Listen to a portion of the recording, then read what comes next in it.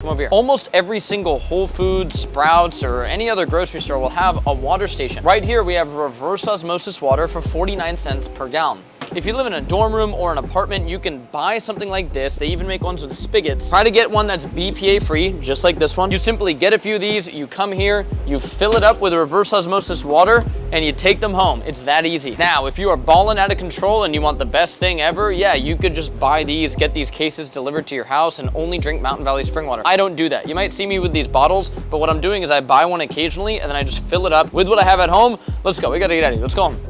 What I have down here is a 5-stage reverse osmosis water filter. I'm not here to promote the brand or anything. You can get any 5-stage reverse osmosis water filter and it's going to get the job done. This is going to give you clean water. That is going to give you reverse osmosis water constantly. But Brendan, why not just consume tap water? My city says my tap water is completely safe and I saw a video saying our tap water is the best in the nation, whatever it is. Well, you can actually find that out. Google EWG tap water. Type in your city's zip code and let me know below how many contaminants are in your city's tap water.